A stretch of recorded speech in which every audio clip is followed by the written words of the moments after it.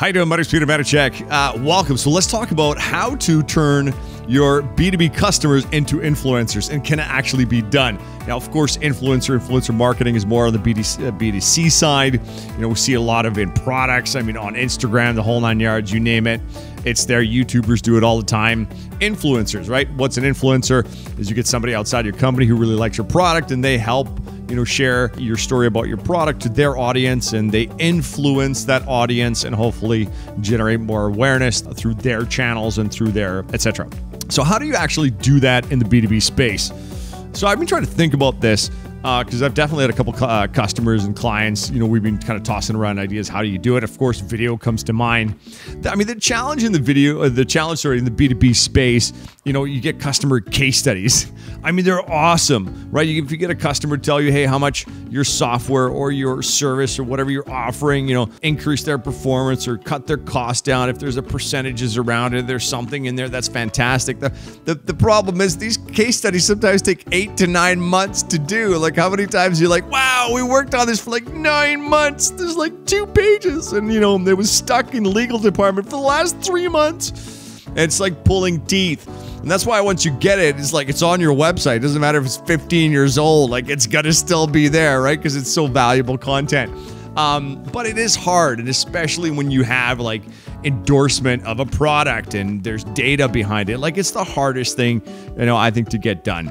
So how can you really, make that whole process easier, and is there ways to do it? So one of the things that I'm kind of recommending for customers to try is like, look, what's happening in the B2B space is people are, the B2B buying process is changing. The way it's changing, it's moving towards a more B2C kind of mindset environment.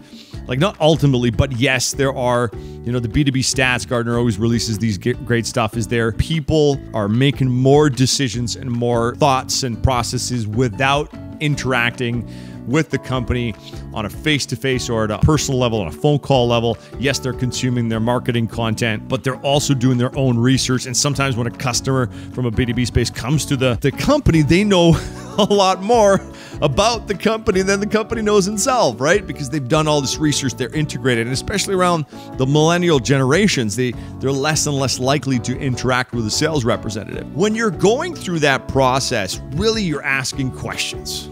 Right? At the end of the day, too, it doesn't matter what you buy. If it's B2C or B2B, you're going to ask questions. I have these questions. What's the answer? Who's giving me the answer? You know that if the answer is found on the company's website, you're a little bit sketchy, because that's your kind of like, that's focused and tiered towards that political party, if you kind of catch my drift. So, but if you have somebody else, an independent blog, or somebody else writing about it, then obviously there's some more, trust towards it. So how do we fit that into the customer space?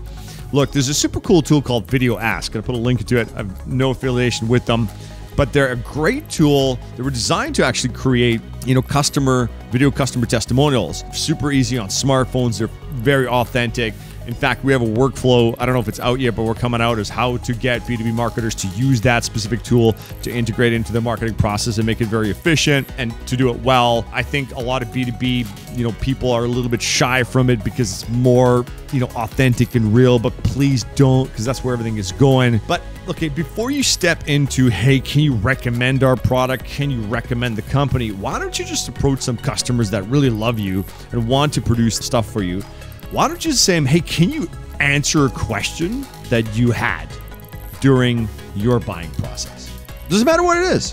Get them to answer a question, in their own words. They don't have to say, I like your product. They don't have to say, I endorse your product. They don't have to say, hey, this is what your product did to our business, etc. They just have to say, I had this stuck.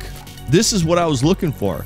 Oh, and I happen to find these guys. That's it. Obviously, you're still going to have to get approval and permission from the company to be able to use it in your marketing efforts. But it should be a lot easier because there's not that data tied into it. There's not that specific endorsement. But if somebody else sees that, a prospect, it's just a different person outside your company answering a question that's part of the buying process. That automatically is going to build trust in their process and in their eyes and automatically is going to make that person, your customer, an influencer.